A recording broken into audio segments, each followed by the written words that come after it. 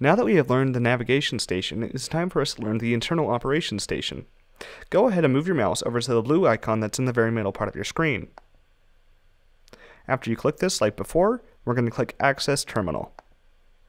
This will now ask us to enter our full name. Pause your tape until you're done entering your name, and afterwards hit OK. Now that we have logged in, we're going to move up to our menu again. Remember, our menu is at the very top right. We move our mouse up to the very top right, and now we're going to click Cargo Control. When we click Cargo Control, our screen should change to look something like this. Now, as the right wing officer, you are also in charge of the ship's cargo bay. The cargo bay is like a giant storage unit that's on our ship that carries everything that we might need while we're in space. Over here is a list of everything that's on our ships and in our cargo bay. Now, sometimes officers may request that we transfer some stuff in the cargo bay to other parts of the ship. To do this, you would just click on the parts that they ask you to move. Let's say, for example, that our security officers need us to move 10 pipes to the weapons bay.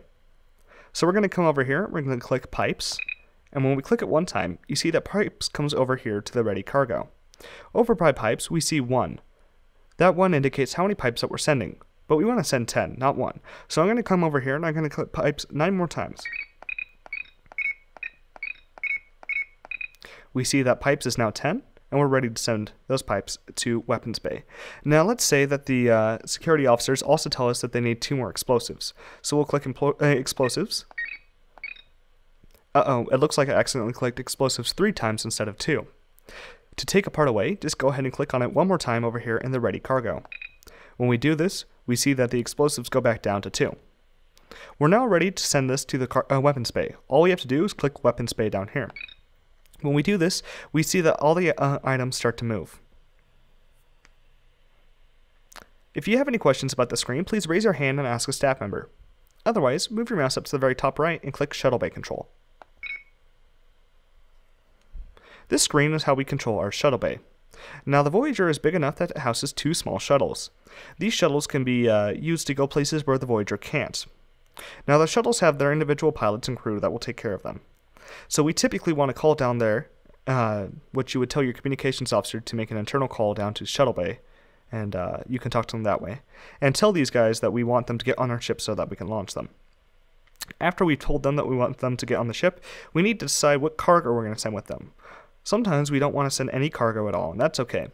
But there may be the rare occasion where we need to send some of our ship's cargo to the shuttle so that it can be dropped off at another place. For example, let's say that we need to add 3 coolant injectors. So I'll click coolant injectors over here. First, I must select a shuttle that I want to launch. I'm going to choose Shuttle Alpha, which is the one on the right, or say left-hand side. After I select the Shuttle Alpha, I'm going to click Move to Shuttle. I click it 3 times, and we see that 3 coolant injectors have moved to Shuttle Alpha. Now, it's important to know that that doesn't move instantly. That's just the order for it to move, so a cargo officer will move that down. It typically takes anywhere from 1 to 3 minutes to actually get all the parts down there. Now, we're in training mode right now, so we're not going to wait for that cargo officer to move all the stuff, but we're just going to go ahead and launch the shuttle. Now, down here is a diagram of the shuttle bay. Right here we see Shuttle Alpha, and right over here is Shuttle Beta. Right here is a wall, as well as up there, and a wall right there, and all along the border. Right here is the launching pad, and over here are doors that will open for us to launch the shuttle. After we selected our shuttle, I'm going to hold down the forward button. The shuttle slowly moves forward, but I'm going to be careful to stop so I don't hit the wall right there. Afterwards, I'm going to hold down the star. It looks like we're now on a set path. I'm going to hold down the forward thrusters now.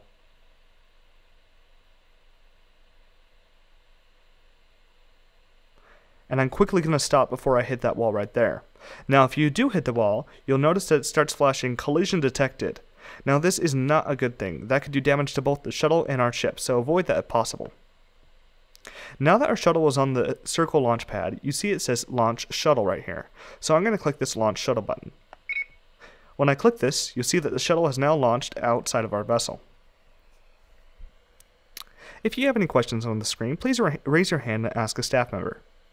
Otherwise, move up here and click on your last screen, which says Transporters. Transporters are machines that break items apart, or even living beings, down to their atoms and then sends those atoms through a transmission wave to another transporter.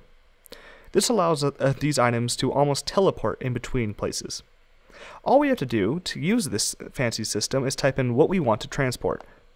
Now it's important to know that we must be within transporter range to actually use our ship's transporters. Typically, our ship has to be extremely close to use our transporters, so we can't transport things from very far away. But when we are close enough, we can type in here what we want to transport. Now, I can transport things pretty much anywhere. I could transport things off of our ship, or I could transport things onto our ship. Let's say that there's some cargo that I want to transport on board our ship. To do this, I'm going to type in cargo. Now, the more specific you are, the higher chance you have of actually finding a target. So I'm going to replace this cargo with USS Voyager cargo.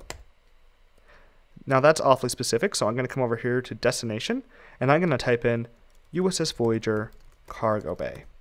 This destination is where I want to send the cargo. Now it's important to know that we don't always have to transport things to our ship. For example, if I wanted to move something from our ship, let's say a pizza, and I want to send that to Mars, I could type in Mars in the destination. Afterwards, I hit scan. Now, when I hit scan, it's going to scan our entire ship to try to find some pizza to send to Mars. After it's found some pizza, it will appear in this box down here. Sometimes there will be more than one target, but it looks like there's only one pizza on our ship. So I'm going to drag these circles on top of that small circle. This is how we activate a transporter lock. After I drag these two circles on top of this smaller circle, I must move my mouse over here to this box. Now this box is where we actually energize the pizza and send it to Mars. So we're going to move our mouse to the very bottom of the box. When we do that, we can slowly move our mouse up, and the yellow lines will start to appear. Now these yellow lines are how much energy we have, and we have to get them all the way up here to the very top. Now if you move too quickly, the energy lines will start to fall back down. So you have to move with the bars very slowly. It's important to remember that it's better to go slow than it is to go fast. Practice this on your computer until you can get it to the very top. Once you get it to the very top, the transport will be complete and the pizza will be sent to Mars. If you have any questions about the station, please pause your tape and raise your hand. Otherwise, go ahead and move to your right to learn about your final station.